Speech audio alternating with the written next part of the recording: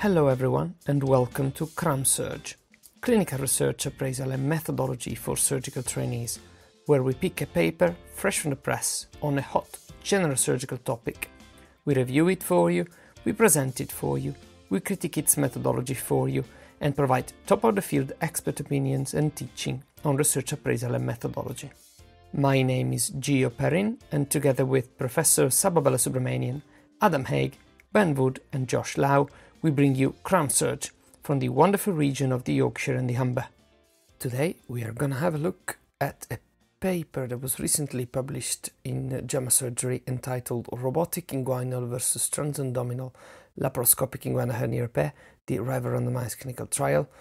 This is followed by a teaching session by Professor Sabah Balasubramanian on odds ratio and relative risk. Okay, so my name is Tar Bambara. I'm one of the core trainees at Northern General Hospital. I'd like to introduce my colleague who I'm presenting with today. Hi there, my name's Leonie. I'm another one of the CT2s, also working in Sheffield at the moment. Okay, brilliant, and welcome to CRAMSURG. So today we have a paper that we'd like to present to you that's published in the JAMAsurg 2020, and it's a multi-center prospective clinical trial. Aims of the clinical trial, we're going to cover background, the question that's answered, and the hypothesis. So the background, essentially, robotic inguinal hernia repair was described in general surgical literature in 2015. It had been previously described in urological literature prior to this. Allegedly, there are several benefits in comparison with laparoscopic inguinal hernia repair, such as improved post-operative pain, better surgeon ergonomics. However, these outcomes have not yet been proven in any study yet. Leonie, would you like to just elaborate on the question? Yeah, certainly I will do. Thanks, Tar. So we looked at the question in the standard sort of PICO format. So the P for problem or patient population. So the study was looking at adults aged over 21 who hadn't previously had any abdominal surgery below the umbilicus. They were included if they had primary or recurrent unilateral inguinal hernias, but only if that previous hernia had been fixed open. And they had to have a BMI of less than 40. So the I of the PICO intervention was the robotic approach to inguinal hernia repair. And the comparison was sort of slightly more traditional these days, laparoscopic inguinal hernia repair. And the outcomes, which we'll go into in more detail, were various post-operative outcomes and surgeon-related outcomes. So I'll hand back to Tar just to, I'll just read the question as it was in the paper. So does the robotic approach to inguinal hernia repair result in improved post-operative outcomes compared with laparoscopic approch? So now I'll hand back to Tar, who's just going to mention the hypothesis of the study.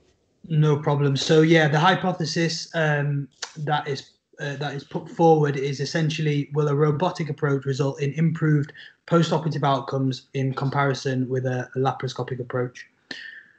So the methods, just looking closer at study design, this was a randomized clinical trial. It was single-blinded clinical pilot study with no power calculation. So essentially there wasn't any previous data to establish the correct sort of sample size required for a study of this kind. It was multi-center with 6 academic sites across the United States. Prospective study which commenced in April 2016 and finished in April 2019, a total of 3 years. Leonie, I wonder whether you could elaborate on some of those methods that were adopted to reduce bias. Yeah, sure. So there are a few things that we picked out in the paper.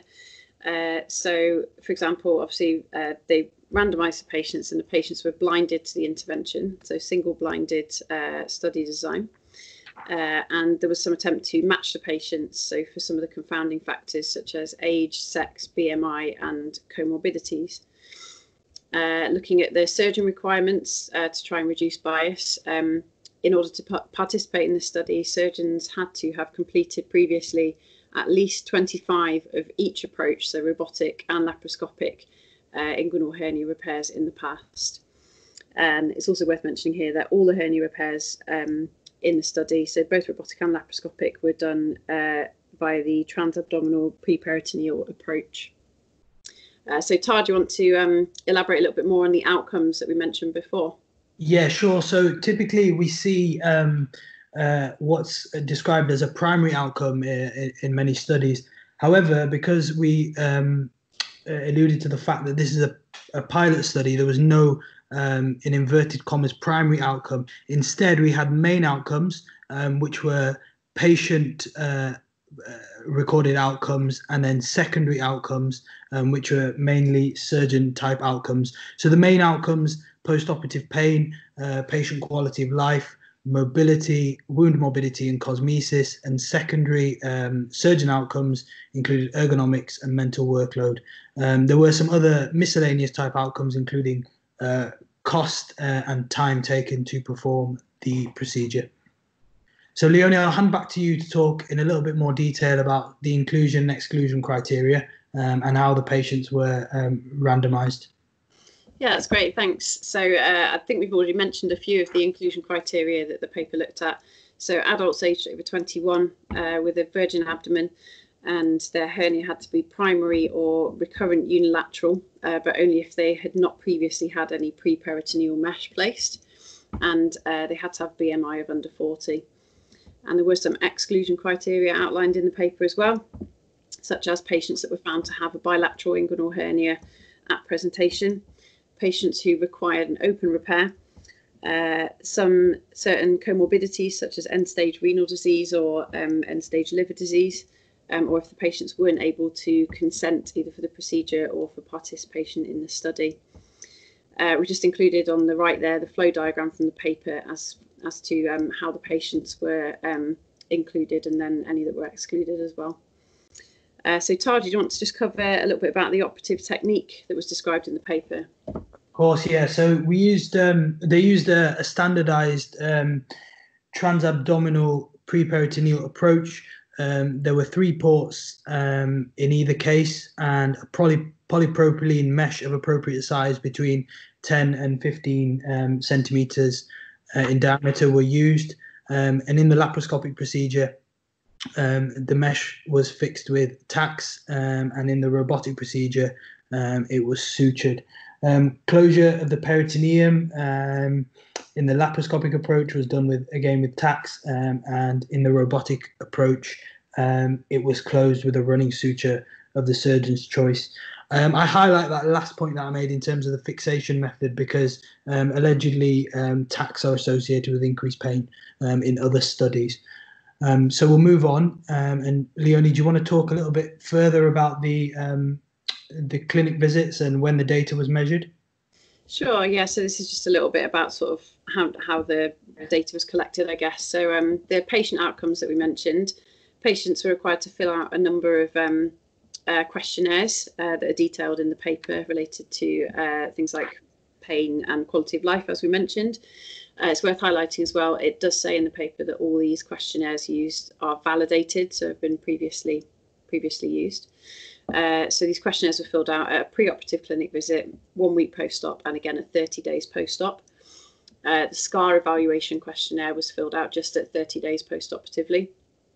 And the surgeon factors such as mental workload and ergonomics, these were measures collected straight after each case, so while the case was fresh in the surgeon's mind.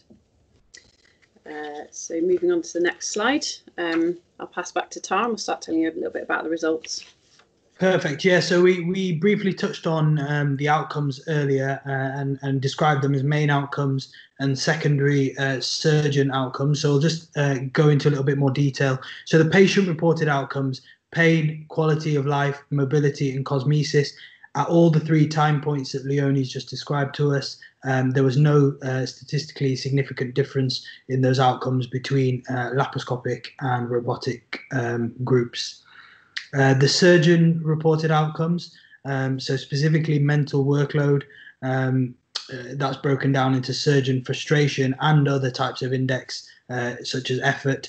There was a significantly higher surgeon frustration and effort in the robotic group. ergonomics, which allegedly is better in robotic procedures. Interestingly, we found no statistically significant difference between groups. Wound morbidity, unintentional or unanticipated admission, and adverse events, no difference either there. There's a couple of others which are fairly significant in the context of robotic surgery, and I'll pass back to Leonie to tell us a bit more about those. Sure, yeah, so as we mentioned, the cost of the procedure was evaluated, and perhaps unsurprisingly, as robotics is a sort of newer field, the robotic procedure is found to be statistically significantly more expensive. As you can see with the figures there, sort of above double the cost on average there. And the operating time was also significantly greater, again, as you might expect with it being a newer technique, so 75 minutes versus 45 minutes. So some fairly significant differences there between the two groups. So if we move on to our next slide, we're just going to discuss some of the limitations with the paper that we found. Yeah, sure. So I'll cover the self-reported limitations here. So we mentioned before that there was no power calculation. So essentially, there was no pre-existing data available for post-operative pain, quality of life, ergonomics, and the other outcomes that we mentioned. So it wasn't possible to derive a power calculation and work out an appropriate sample with that. There is a relatively small sample size of 102 patients that went through with sort of final analysis and collection of data, which is relatively small to draw any sort of reliable conclusion. Then we have the question of whether 25 cases is enough to call somebody proficient at robotic surgery. There is a couple of studies out there to suggest that this number is perhaps a little bit shy of what's required to deem somebody proficient, a surgeon proficient in that technique. There were some other limitations that we identified, and I'll let Leonie just elaborate on those a little bit. Sure, yeah, so these are just a couple of other points that we sort of discussed as possible limitations to the study. So the fact that some patients had recurrent hernias that were included.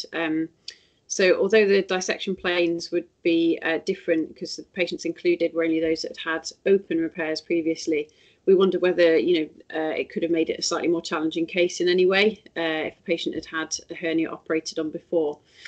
And sort of following on from that, although our study that we've looked at didn't find any particular benefits of robotic surgery for the simple hernias, it could be that it might be beneficial for the more complex hernias, which weren't included, things like sort of multiple recurrences or bilateral hernias, things like that. And lastly, just the cost. Obviously, we highlighted that the cost was much greater for robotic. It could be that the cost is going to significantly improve over time as it becomes more commonplace. So it's just something to think about how significant that is for a technique that's relatively in its infancy. So we'll just move on to our last slide. And Tar, would you like to just hit home for everybody what the conclusion in the paper was, please? Yeah, so I think everybody who's listening probably has gathered that essentially there's no clinical benefit of robotic inguinal hernia repair over laparoscopic inguinal hernia repair. Robotic surgery costs more and effectively takes longer, and the surgeons appear to be more frustrated with no of the alleged ergonomic benefits. Thank you. Okay, so we'll talk about measures of risk, and today we'll talk about odds ratios and relative risk. We use these terms quite a lot, often interchangeably, and there's often a lot of confusion about what they actually mean and when and which term should be used. So that's what we're going to talk about today. So we estimate and assess risk all the time. We communicate risk and we make decisions on a daily basis based on our estimation of risk. Yeah. So I'll get this slide show up. So and we also need to compare estimates of risk with different approaches or interventions. We heard about the robotic versus laparoscopic inguinal hernia operations. So the risk there would be recurrence or growing pain or complications, and you need to compare risk between the two arms. So that's a common thing we need to do as clinicians. Now, the two commonly used measures of comparing risk, one is the odds ratio and the other is the relative risk. So the OR and the RR. And that's what we're going to talk about today. And then we need to ask ourselves, do we really understand what these mean, and can we avoid pitfalls in their use? And I hope that at the end of the tutorial, you'll all say yes to both these questions. Okay, so this is a forest plot from a meta-analysis published very recently, just a couple of weeks ago, or maybe a little bit older than that, looking at the role of adjuvant radiotherapy after surgery in the treatment of adrenocortical cancer. It's quite an uncommon cancer, and to see if adjuvant radiotherapy actually improves survival. So this meta-analysis looked at 5 studies, pulled their results together, and essentially what they have here. Okay, something wrong with my. Yeah, got it. What they have here is at the bottom what they call a pooled odds ratio for adjuvant radiotherapy in improving overall survival, and they report an odds ratio of 2.41. Okay, so I looked at the data and I said, let me calculate what the relative risk is. Now I did the calculation of relative risk based on the numbers that they have provided, and the relative risk is 1.44.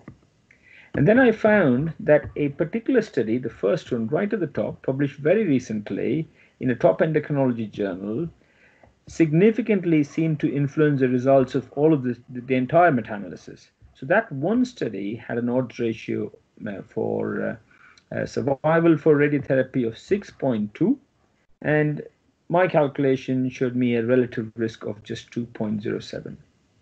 So there's a significant difference in 2 different estimates of risk. And you just wonder, why did they present the odds ratio? Is it because it's a bigger number? And were they justified in presenting the odds ratio as opposed to the relative risk? Okay, so with this example in mind, you can see why it's important for us to have a clear understanding of these terms. So with this in mind, we'll talk about these 2 measures of risk in more detail. Before we talk about odds ratios and relative risk, we need to understand some more simpler terms, and these are probabilities and odds. So probability, designated as P here, is simply the likelihood of an event happening. So you toss a coin, and if you like heads, so you say that the probability of heads would be 1 in 2. So that's probability.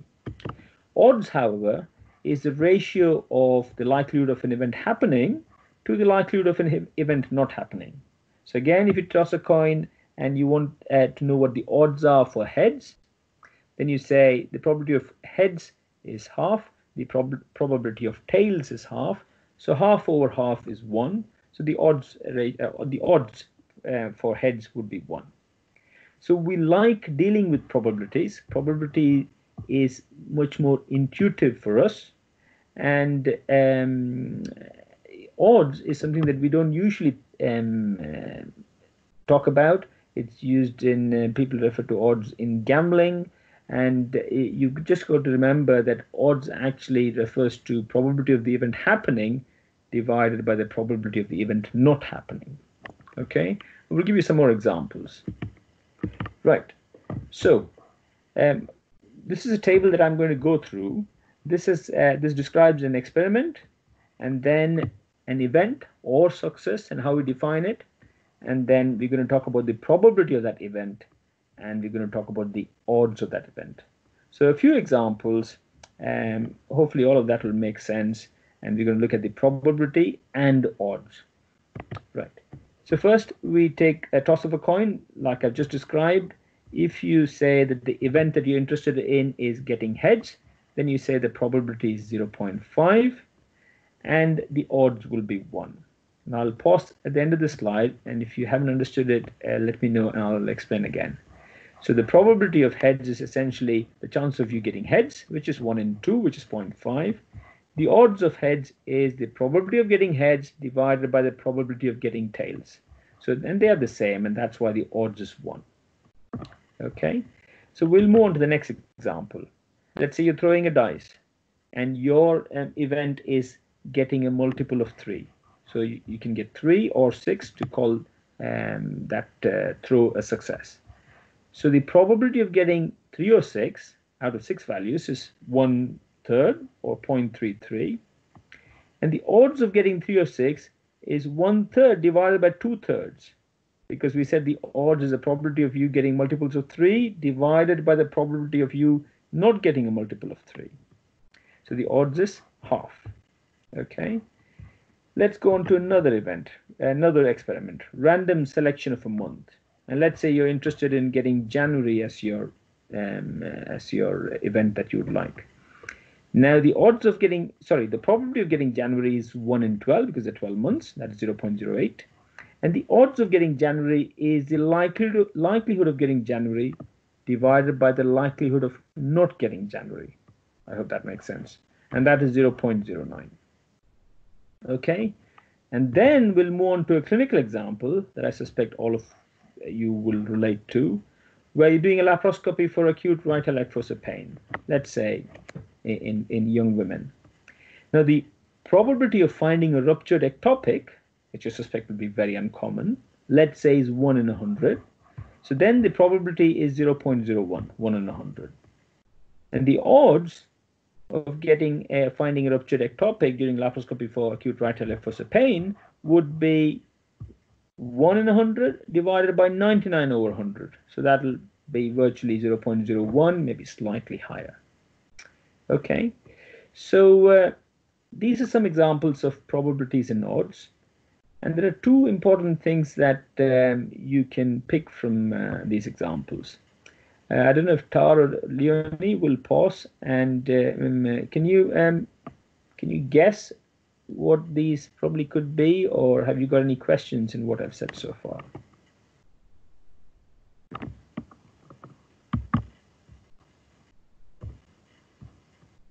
No? Let's say Tar for you. Any guesses? Is he gone offline? No. Okay. Can you turn on your mic, mate? You can say no, that you don't have any guesses. Hello. Yeah, go for it. Go for it. Sorry, can you hear me now? Yeah.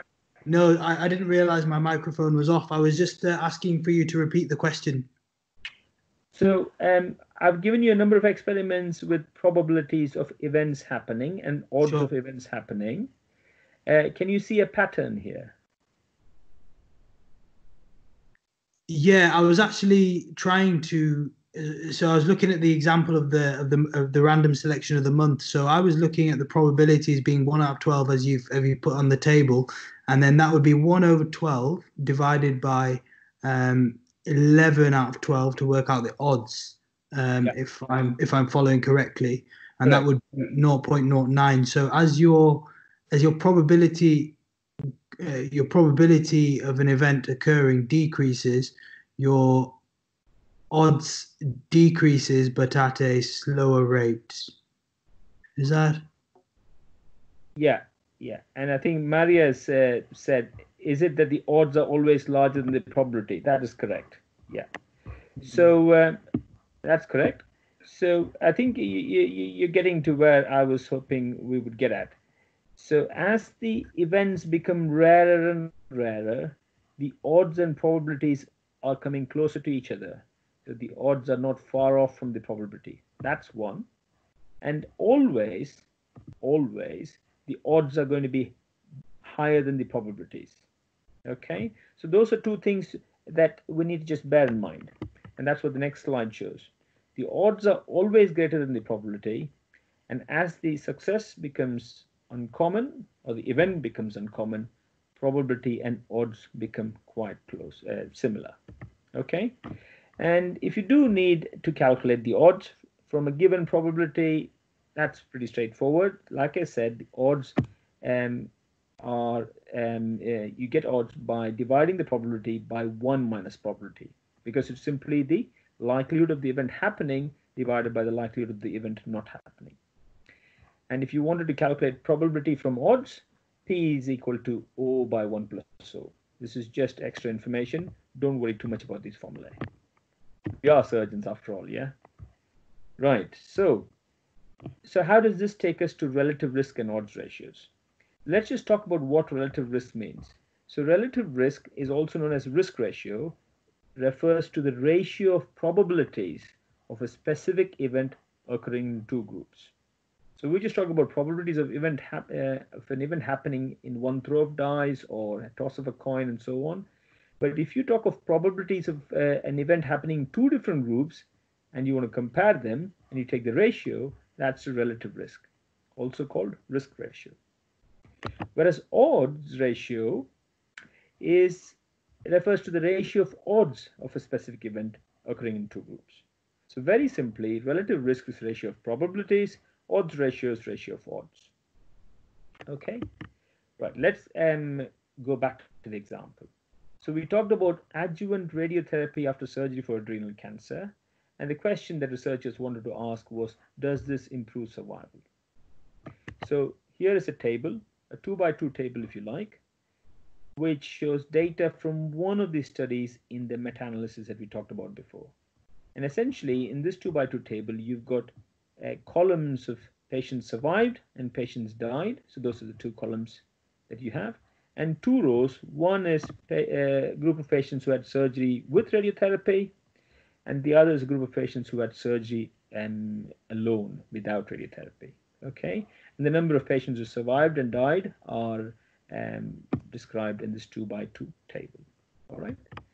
So if you want to look at the probability of patients surviving after having surgery and radiotherapy, you just have to take cell A, which is 31, divided by the total number of people who had radiotherapy.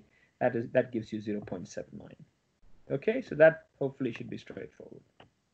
If you then look at the probability of patients surviving after just surgery, i.e. without radiotherapy, you've got 15 out of a total of 39, and the answer is 0.38.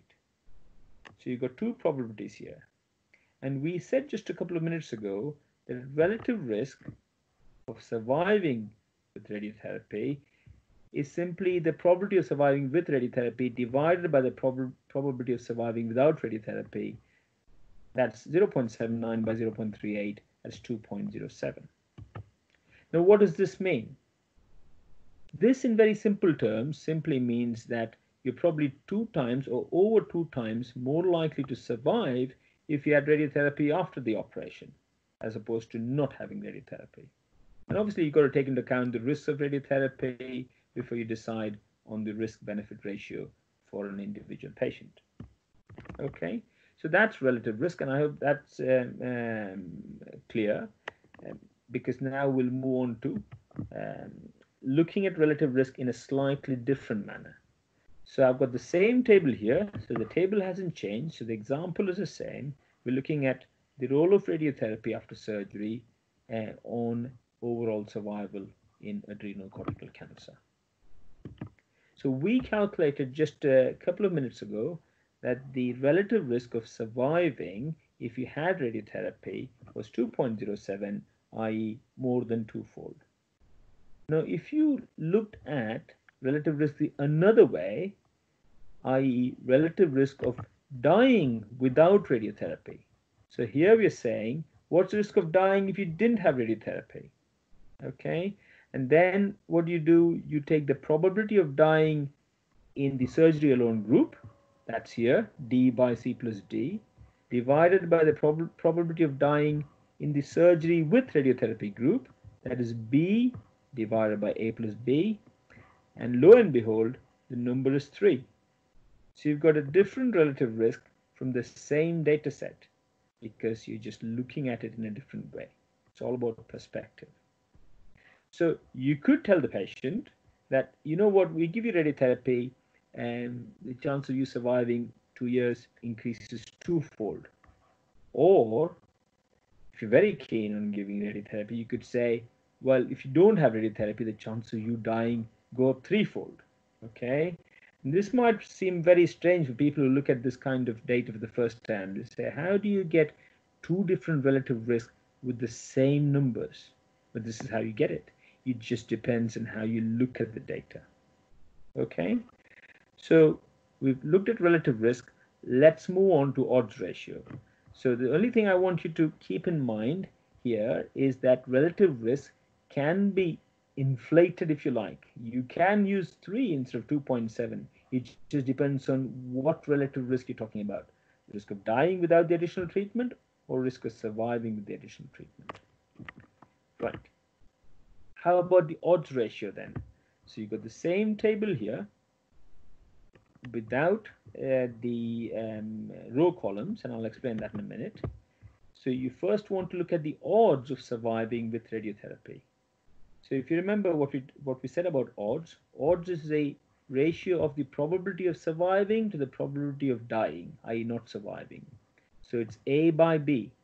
So that's 31 over 8, 3.88. And then you look at the odds of surviving without radiotherapy. So 15 over 24, or C over D, that's 0.63. And if you want the odds ratio, like you said before, odds ratio is the ratio of the two odds. So the ratio of two odds is A over B divided by C over D, which is essentially AD over BC. So you just multiply these two cells, divide by the product of these two cells, you get 6.16. So it's the same data set.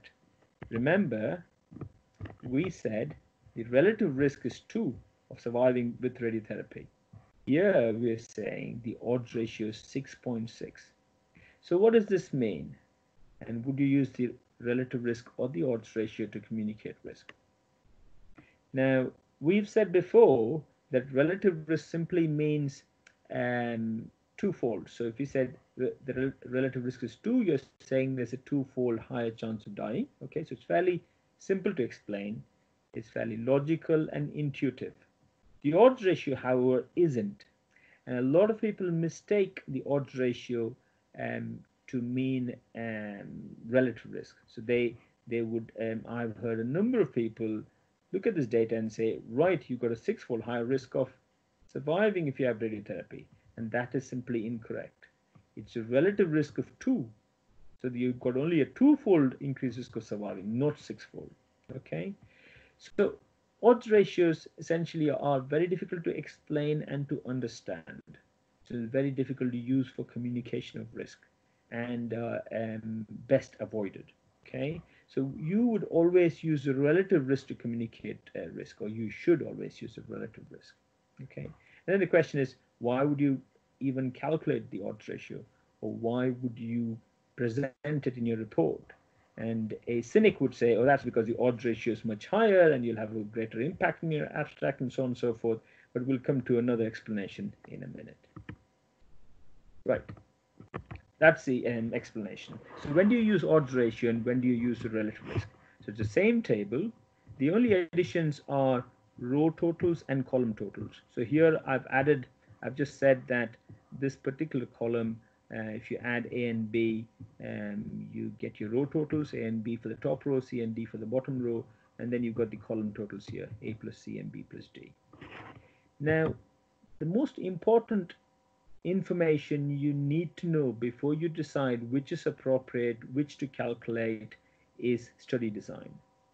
So we talked previously about two main types of observational studies. One is a case control, the other is a cohort study. Randomized controlled trials are considered similar to the cohort studies, except that they have an element of an intervention or and randomization. So that's what you need to know. So essentially, if it's a cohort study, you would be starting off with a group of patients with adrenal cancer, and you'd be starting off with the intervention. You follow them up over time, and you then see how many died and how many survived. So by definition, cohort studies start with exposure, involve a period of follow-up. It mimics what happens in real life. So in these instances, you should just use the relative risk. Okay? The other type of study that we talked about is the case control study. So in a case control study, you're starting off with the outcomes. You take 100 patients who've survived, you take another 100 patients who have died from adrenal cancer, you look into their case records to see how many had radiotherapy and how many didn't, and then you do the study in a retrospective fashion to derive these numbers in the table. So you start off with the outcome. It does not reflect real life. Why? Because you take an arbitrary number of survivors and an arbitrary number of people who died. You're not starting with a population of adrenal cancer. You're starting with people who died of adrenal cancer and people who survived adrenal cancer. So that does not reflect real life proportions. And in a case control study where you do not have real life data, you are unable to get to row totals. You're unable to get to A plus B and C plus D because you're taking survivors and people who didn't survive, and you're simply looking at column totals and going back to see how many had surgery with radiotherapy and how many didn't. Okay, so if you do not have row totals, then you should not be artificially calculating relative risk. So you're constrained to only use odds ratios. So in case control studies, you have to use odds ratios because you don't have a choice. In cohort studies, we advise you use relative risk because odds ratios would give you an exaggerated estimate of risk. Okay, so I hope that is clear, but let's just summarize what we've discussed so far. So relative risk, if you remember, is a ratio of probabilities, okay, whereas odds ratio is a ratio of odds. The relative risk, I hope you'll agree, is that it's easy to understand, easy to explain, easy to use. Whereas odds ratio for the non-statistician is ambiguous and a bit difficult to get your head around. Remember, relative risks are always smaller. You can increase it kind of artificially by looking at relative risk the other way around. You know, instead of survival, you can look at relative risk of dying. And you might find that the numbers are a bit different, and you might be tempted to use a larger number. Not that I'm advocating that. Odds ratio is always larger than the relative risk, however you look at it. Okay, and I've just been explaining that in a cohort study, you should only use the relative risk. In a case control study, you can only use the odds ratio. You just can't calculate relative risk, or you shouldn't calculate the relative risk. Okay. And the last point, this is more for people with an interest in statistics, but you could be, it's useful to be aware that if you're looking at relative risk, adjusting for confounding variables and doing the complex multivariable calculations can be a little bit difficult, but these days it can all be done with all the software that we have. And with odds ratios, they've always been considered easy to manipulate and adjust for confounding variables, and that's one of the reasons people used to like to use odds ratios in multivariable analysis. Right, so sometimes it doesn't really matter. You'll be pleased to know. So when does it not really matter? So this is a very interesting graph that compares the relative risk on the x-axis with the odds ratio on the y-axis. So if you look very carefully just at the diagonal line, just going straight across the screen, this is a line where the relative risk and the odds ratio are virtually the same, and this seems to happen when the incidence is very uncommon. So the I0 refers to the probability of the event happening in real life. So if that event is a rare event, i.e. dying may be an event, and if it's very rare, then it doesn't matter whether you talk about the relative risk or the odds ratio because they're virtually the same. Okay, so just like we said with the example of you do a laparoscopy for acute right hemisphere pain, and what are the chances of finding an ectopic pregnancy? It's very rare. So in those instances, whether you talk of probabilities or odds, it doesn't really matter.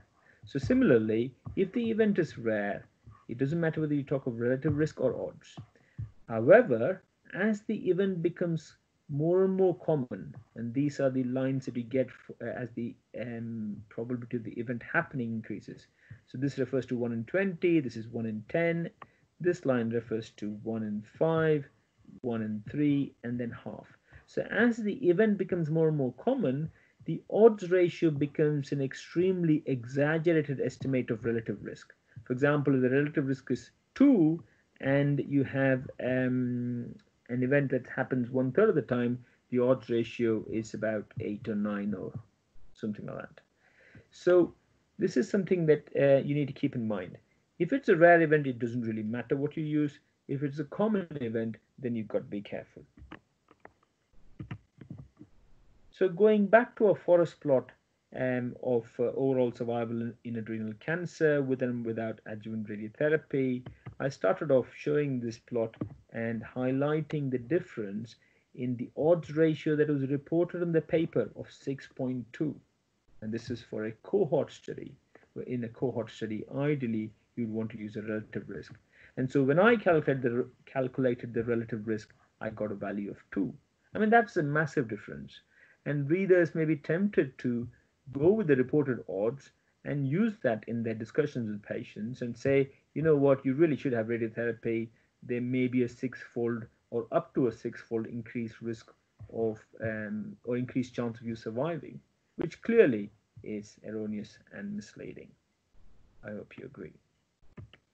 Right, so we come to the learning points.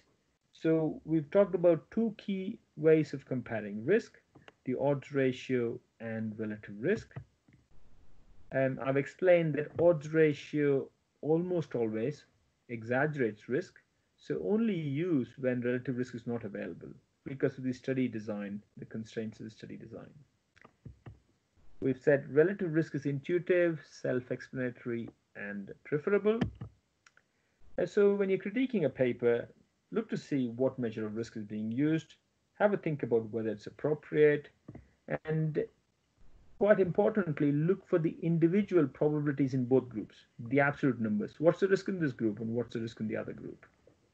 Whenever you can, to decide on whether the risk difference is clinically relevant. Thank you. Thank you everyone for tuning in and listening. Until next time, keep running your life with our surgical podcast.